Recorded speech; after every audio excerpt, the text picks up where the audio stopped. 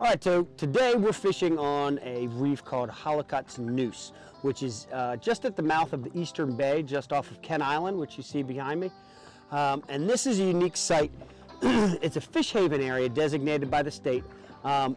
We, the Chesapeake Bay Foundation, put down about 89 reef balls on this site to facilitate better habitat, increased growth in oysters. The whole reef area is anywhere from 15 to 25 feet deep.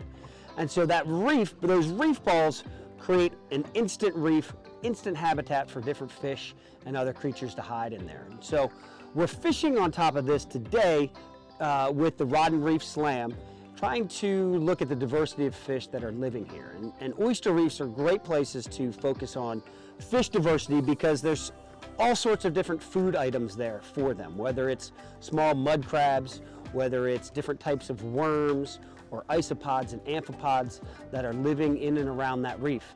And then those small fish that are there feeding on those creatures attract the larger fish, like your sea trout and your rockfish and maybe even some bluefish.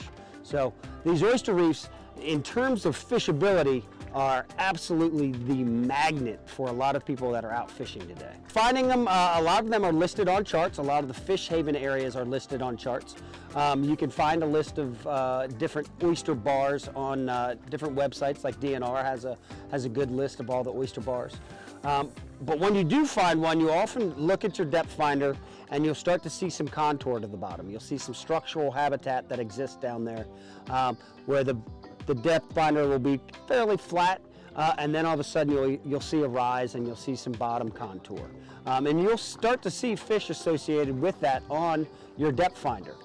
How do you fish there? A lot of times you're fishing right on the bottom with a bottom rig and some sort of bait, whether it's bloodworms or squid strips or spot bellies, or soft crab is another popular one. But fishing right on the bottom, trying to catch those small fish. And then you can use those small fish to live line for larger rockfish. I don't know. That would be, I don't know. Oh yeah. Let's see what you got. Look at that. I'd love to say that was staged. Yeah, we were just doing like a oyster reef talk and it was like, oh. Wow. We were actually right on cue. Got another spot.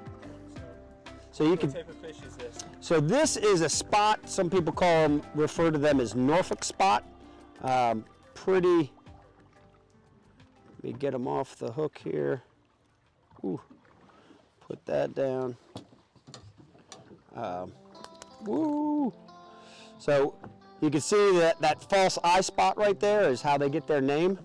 But this is just a bottom feeding fish, downward facing mouth right here. Looks like a vacuum nozzle, slurping stuff off the bottom. This one go. Yep. And so they're gonna start migrating back down the bay, but that's a popular, really great resource fish for the reefs. They're feeding on a lot of different things and a lot of things are feeding on them. So these oyster reefs, we've just been focused on the fishing side of it, which is great, which is interface with user groups.